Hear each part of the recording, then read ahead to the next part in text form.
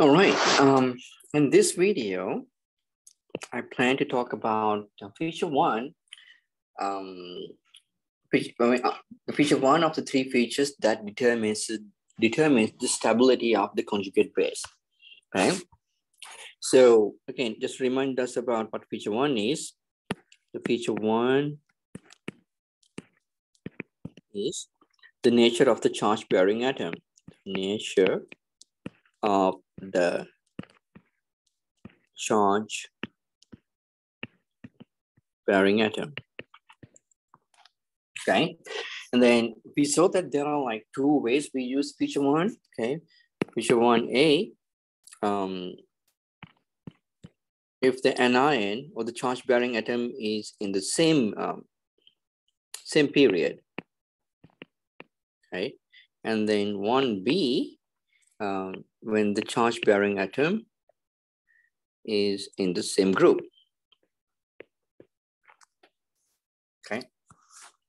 The idea is if they are in the same period, then the electronegativity determines the most stable atom, a most stable conjugate base, or the most stable anion. And if they're in the same group, the size of the ion or size of the atom that bears the charge determines the stability of that anion. Okay. Now, what we're going to do is I'm going to try to think about why this is the case in this video. Okay. So, okay, let me write electronegativity, same period. Electronegativity determines the stability. And if they are in the same group, the size determines the stability of the relative stability of the conjugate base or the anion. Okay. Now, the idea about the electronegativity is, okay, so if you take two anions from the same group, okay, let's think about nitrogen. Okay, let's think about N is 2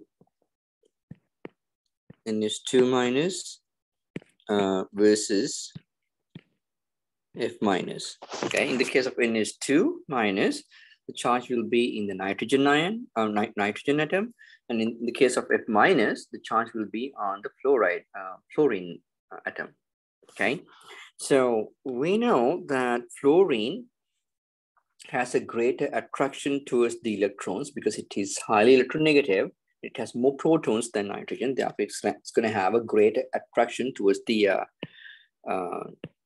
electrons. Okay, so if you just draw the try to model the fluorine atom.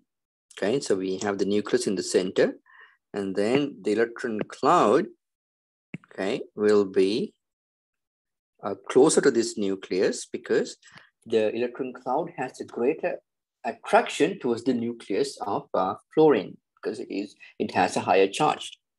And on the other hand, when it comes to N is 2 minus, okay, if I draw the nitrogen nucleus, okay, it has an electron cloud with again 8 electrons in this case.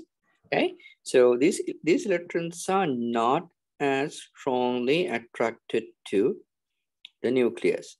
Okay, I'm trying to depict the electron cloud by drawing this like that. Okay, we'll have something like that. Okay. Now the idea is if we have strong attractive interactions, we have learned that it's gonna lower the potential energy. Okay, so let me write that as well. So, okay, weaker attractive interactions between the nucleus and the electrons. In this case, in the case of fluorine, stronger attractive interactions between the nucleus and the electrons.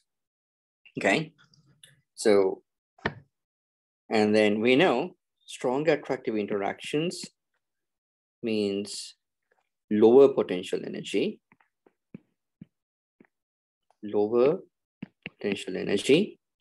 and then weak attractive interactions means relatively higher potential energy. Okay, lower potential energy is this is going to be more stable. Okay, lower the potential energy, more stable the substance is. Okay, and again, this is all due to stronger attractive interactions between the nucleus of fluorine and the electrons. Okay, which is depicted by the electronegativity. Okay, because electronegativity of fluorine is greater than electronegativity of nitrogen. Okay, maybe we should write that down as well. This is all due to electronegativity of fluorine being higher than that of nitrogen. Okay, so that's why that's how we can use feature one when we compare anions or conjugate bases that have the charge bearing atom in the same period. Now let's go to the same group. Okay, and then to understand this, let's think about two conjugate bases or two anions here. Okay, let's say that HF and HCl. Okay, which we can take any of them actually. Okay, with HF we will get fluorine minus. With HCl we will get Cl minus. With HBr we will get Br minus. Okay, so the idea is, let me try to draw them again. Okay, so fluorine would be smaller than chlorine. Okay, this is the fluorine minus, and this is the chlorine, and then this would be the bromine. Okay, F minus, Cl minus, and Br minus. Okay, now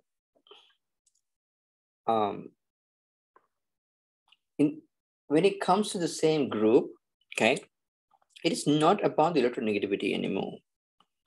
Okay, it cannot be, because we know that the larger the size of the ion, anion, more stable that is going to be. Okay, and this is due to an entropic effect. Okay, the idea is about the charge density. Okay, so let's write this down. The higher the charge density, the higher the charge density. Okay, the greater the solvent organizing effect. The solvent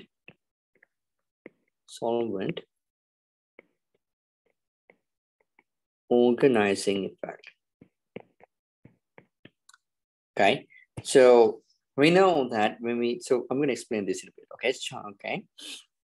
So first of all, the charge density. Okay. The charge density is charge divided by the volume of the ion. The volume. Okay, so if you have a smaller volume, like in the case of fluoride minus here, you're going to have a higher charge density. Okay, so if we compare this, so if we have a different color. Okay, in our example, F minus will have the highest charge density, and then Cl minus, and then Br minus will have the lowest charge density, because the same charge is in a larger volume in Br minus. Okay, Now, what happens is when you put any ion into water, okay, to the solvent, which is water in this case. Okay, let's think about this. Okay, here's my ion, all right? And then what is going to happen to the water molecules is the water molecules are going to get organized around the ion, okay? So we have a negative charge in the ion. Therefore, we know that the water has a dipole moment.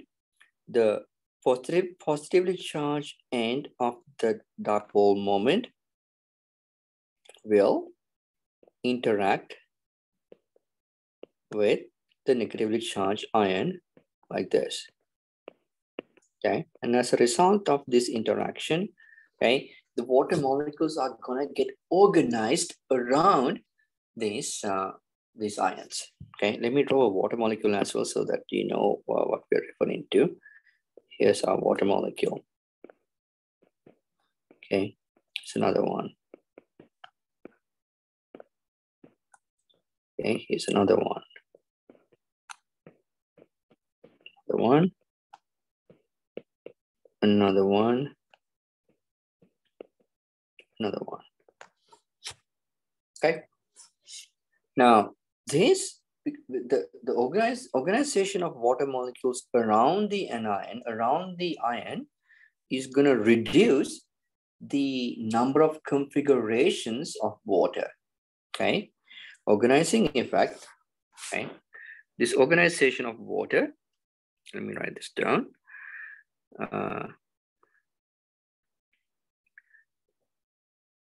The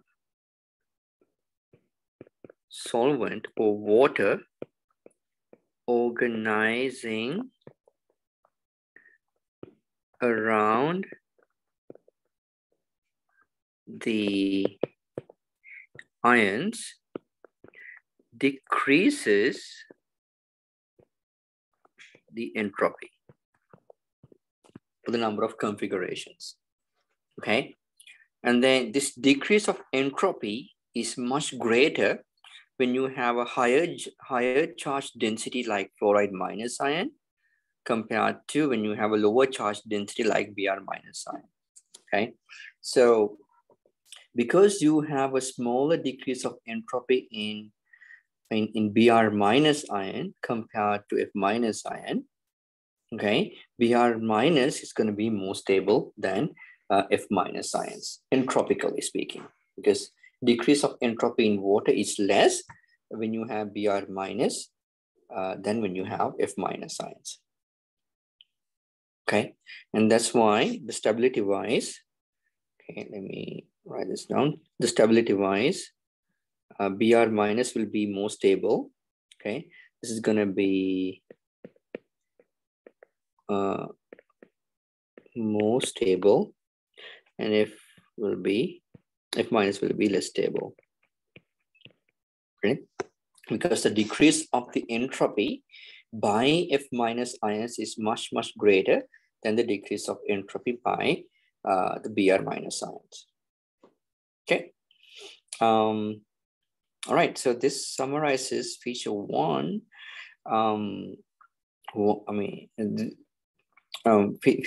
Feature one, the stability of ions, stability of anions when they are in the same period versus when they are in the same group. All right. I'll see you guys in class. Bye, everybody.